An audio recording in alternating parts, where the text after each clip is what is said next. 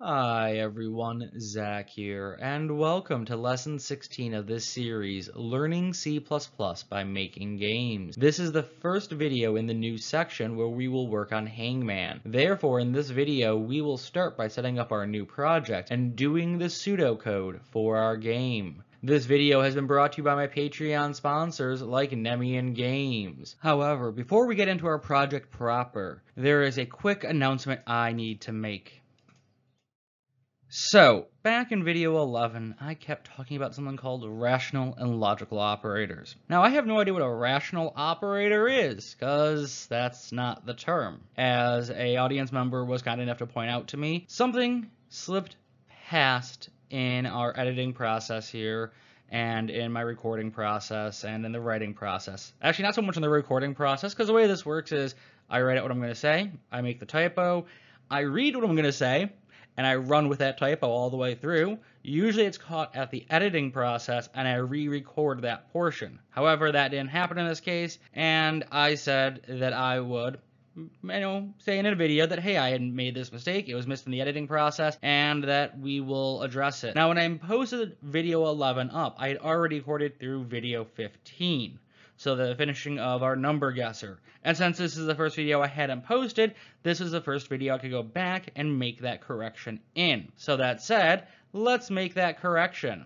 It's relational and logical operators. Alright, that said, let's start a new project and get started on the pseudocode for our Hangman game.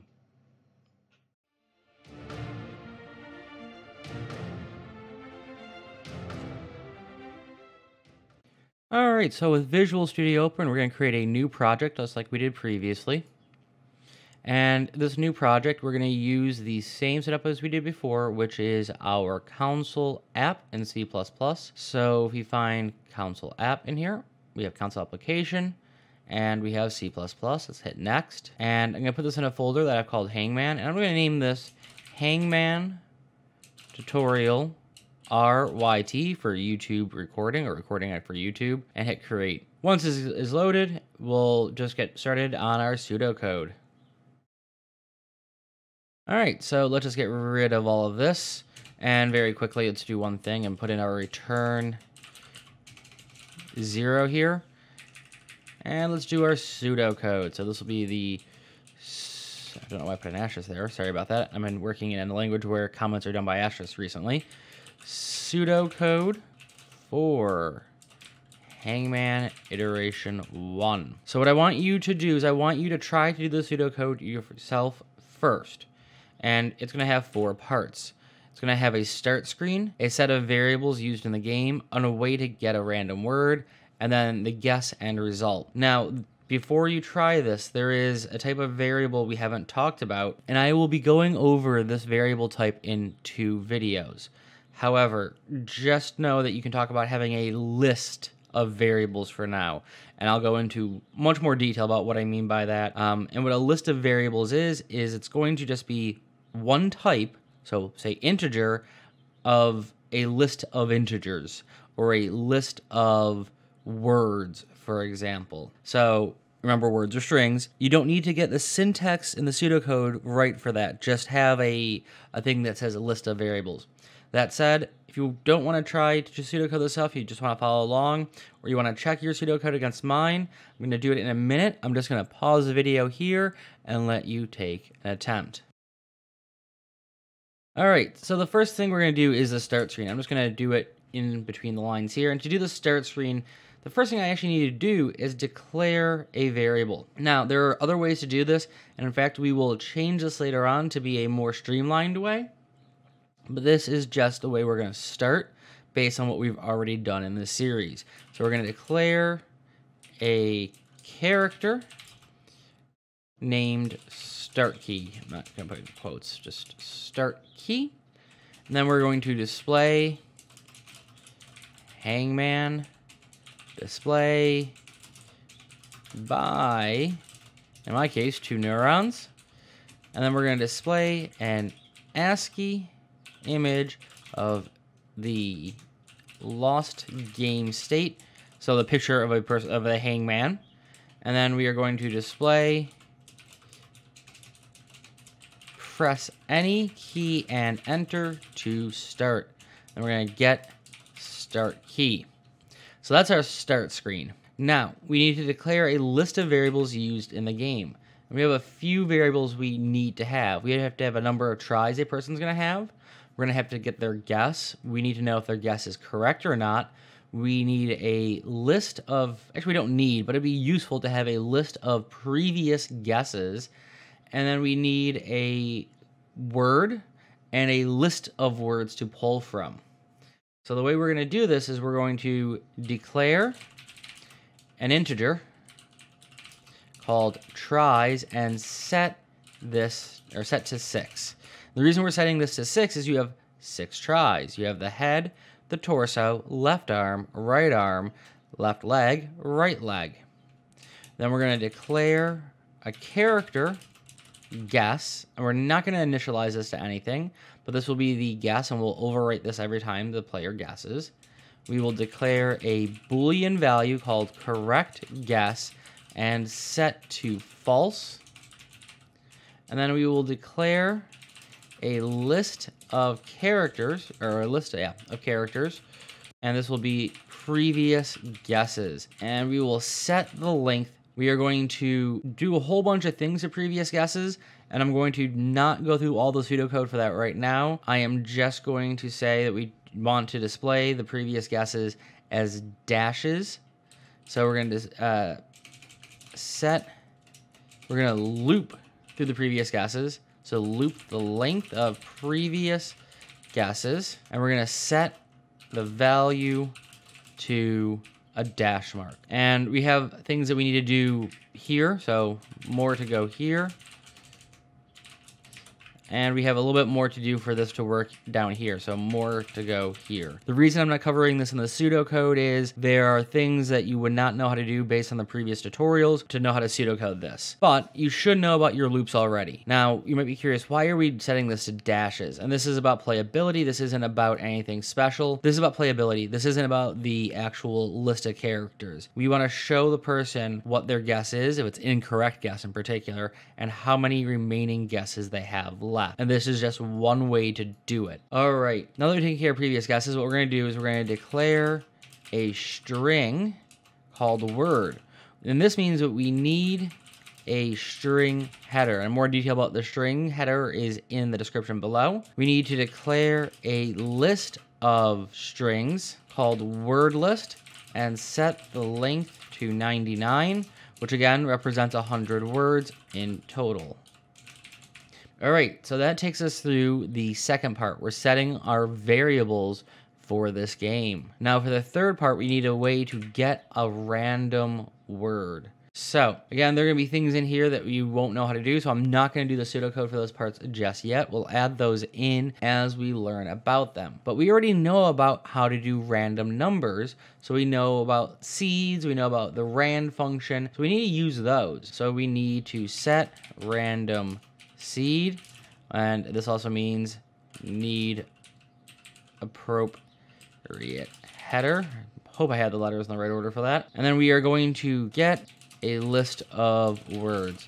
And this is the part I'm not going to fully pseudocode because this we haven't talked about yet. We'll talk about this in a couple of videos. So we will expand this later on. And then we are going to loop for 100 iteration. So we're going to just have a piece of code that runs 100 times, and we are going to get from list of words. And I'm just going to say the list of words will actually be called random words. So I'm just going to call this random words now. So we'll get from random words and add to word list. So we're going to have to get a bunch of words from somewhere. We're going to add them to a list, the variable we declared earlier. We are then going to get a random number. So we're going to declare random number and initialize it as a rand number using the rand function 0 to 99. So now that we have a random number, what we're going to do is we are going to set word as equal to item at rand number from word list. So we read something into our word list. So we have these random words. They get added to our word list. We then get a random number. We use this random number to find a word in this list, and we set the word that we're trying to guess to that random word. And now we have the word we need to guess. So now we have our random word. We want to show the player how many letters they need to guess. We could do a loop, but there's problems with that. We don't know how long the word's going to be. We don't know how many asterisks we need. So what we actually have is a string command we can use to do this. So what we're going to do is we're going to create a new variable called mystery word. And we're going to set this to the length of word and the value of each item or each character to an asterisk. And that's actually just one line of code, so it isn't as complex as it sounds. So that takes us through the second and third steps now, and first step as well. We now have our mystery word. We have our word, and we have a display of asterisks for the length of that word. So now we have the game while the player is guessing, pretty much. So the player is going to guess here, and so we have a while loop. So while the player still has tries, or in other words, while tries is greater than or equal to 0. Again, remember the last try is actually the 0 try. You're just going to do a nice little reset up here. Even though we've already declared one of our values as something, we're going to redeclare it as that. And this is just to make sure the code works correctly. So we're going to reset our correct guess to false, because at some point they're going to guess true, and we just want to reset this to false each time. So what we're going to do is we're going to display information to player. And we are going to display the image of the gallows, stroke man, mystery word, and tries left. You can display other things as well. You might want to actually write out how many letters are in the word instead of just using mystery word. But this is all we're going to do. So we have a conditional statement that's going to be nested in this loop, which will be if the first value of previous guess or previous guesses, just want to double check what I called it earlier, previous guesses, is null, so there's nothing there. We are going to display nothing related to previous guesses. So the very first time they start the game up, we don't want there to be, you previously guessed blah, blah, blah, blah, blah. Else if the first value is valid, so in other words, they have made a guess, we want to display their previous guess. So display, you have guessed the following letters. And we're actually going to give it a little bit more information. You have guessed, actually, you have incorrectly guessed the following letters. And then we are going to display the previous guesses. So now that we have that, what we need to do is we're going to fall out of this if statement here, this conditional set of statements, and we're going to display a command. Display guess a letter and press enter. And now we have a variable we declared earlier called guess, and we're going to get guess. So we want to get the guess. And now what we need to do is we need to check, does this letter show up at any point in our word? And the way we're going to do that is we're going to use a for loop. So for the length of mystery word, check, does the word, the actual word, have guess in it? If it does, set mystery word at that point to display guess. So what this line is saying is remove that asterisk or that star we put in earlier and put in the guess. And if it does, set correct guess to true. So this line here is why we reset it to false up here. We have another check we're going to do at this point. So all we're doing here is making sure the guess is actually a correct word or a correct letter in the word. Everything else, if it isn't, we'll take care of as we go through. So let's assume, however, for a moment that this is correct. If they've correctly finished guessing the word, so if the puzzle is solved, which is to say mystery word is equal to word, which is entirely possible. Remember, we're changing out the letters in mystery word, the asterisk, the actual words. So if these two things are now equal, mystery word and word, then we're going to display congratulations, you've got the word. And then we are going to end this while loop. And that's actually called breaking. So we'll talk about breaks later on. And then we're going to do an else if correct guess is false. So in other words, if this isn't true, if they don't have anything valid in there, we are going to decrement. So we're going to remove one, decrement, tries. We're going to display, sorry, guess is not a, actually we're going to have an extra quote in here, but I'm going to just give you a hint about something. There won't be that extra space. Is not a part of the word. So now we've lowered their try. So if we're thinking about our loop here for a minute, this number up here has gone smaller, and also that should be a capital T. And then we have our else if correct guess is true. Display congratulations. And then we're going to have guess is part of the word. And I'm adding quotes around guess, but to do so, we actually are going to need to have a potential symbol there. It depends on what sort of quotes I decide to use. If I use double quotes, you definitely will need a symbol, this slash, to make it work. Actually, I'm using the wrong slash. Sorry about that. I was not thinking as I wrote this. It's going to be that slash to get this to work correctly. All right, so then what we're going to have is something I talked about in the previous section, but we haven't used yet, which is a switch. And a switch is just like a bunch of conditional statements nested together. We're going to switch on the variable called tries. So based on that integer, we're going to have different displays. So display the ASCII drawing based on the number of tries remaining. So I just realized I'm missing an I. Have I done ASCII? Did I do that in the earlier one? I did. Okay, sorry about that.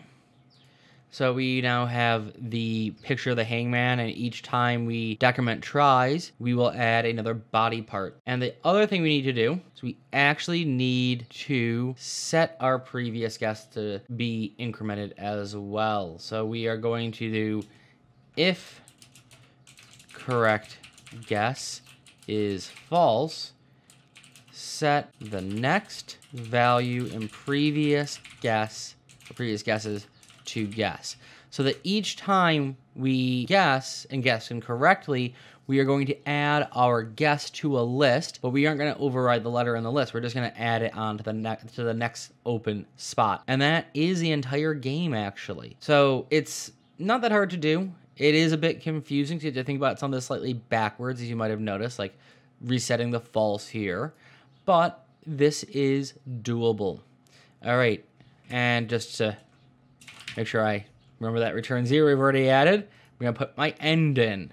So that is all we have to do. All right, that said, in the next video, we're going to take care of our start screen at the very least. And then after that, we're going to explore loops in more detail, the list of variables, which are arrays and vectors. We're going to talk about reading in data, and then we'll code in our getting our random word. So we'll actually do this bit in the next section. In the next video, we'll take care of this bit. That said, if you've liked this video, go ahead and hit that like button down below. It really does help this channel out. And if you want to make sure you're here when all the other videos come out, hit that subscribe and notify icon so you know when those videos are released. And if you want to help this channel out further, consider becoming a supporter on Patreon. That said, I look forward to seeing you in the next tutorial, and I hope that you have a wonderful day.